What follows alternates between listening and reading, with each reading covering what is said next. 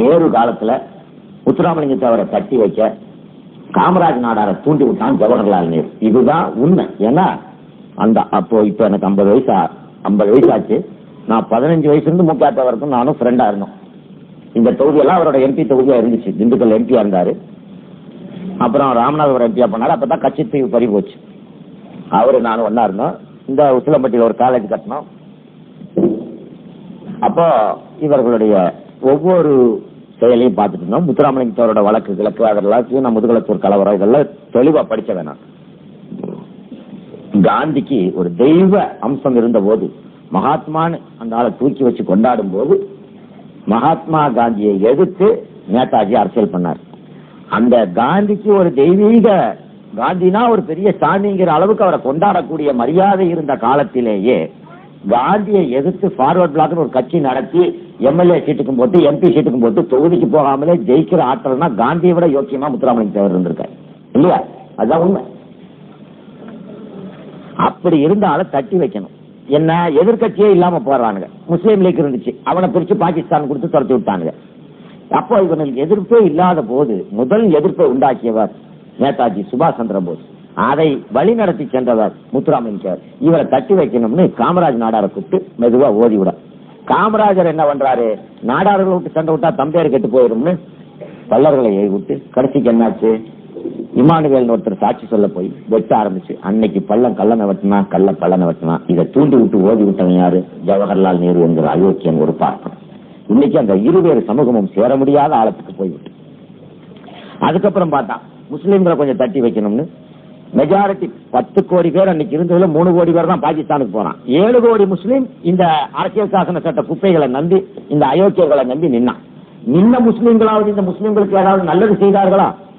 அம்பேத்கர் மட்டும் கான்ஸ்டிடியூண்ட் அசம்பிளிக்கு போகும்போது அம்பேத்கர் சொல்றாரு, எனக்கு ஒரு வாய்ப்பை கொடு. காந்தி சரி, காங்கிரஸ் சார்பில் 2 பேரு 4 பேரு, முஸ்லீம் லீக் சார்பில் 4 பேர் போய் இந்தியாவினுடைய தலையெழுத்தை நிர்மாணிக்கிற கான்ஸ்டிடியூண்ட் அசம்பிளிக்காக வட்டமேஜ மாநாட்டுக்கு போக அறிவிப்பு.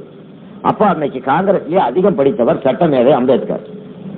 அம்பேத்கர் பேரை சொல்லுவார்னு காந்தி பார்த்துக்கிட்டே இருக்கிறார். யங் இந்தியான்னு பேப்பர், அதுல காலையில எடுத்து பார்க்கிறார் அம்பேத்கர். அம்பேத்கர் பேரை தவிர ஒண்ணுக்காகாத உருப்படாத படிப்பறிவு இல்லாத 4 முட்டா பைய 3 பேர் ஐயரா அனௌன்ஸ் பண்றான் காந்தி.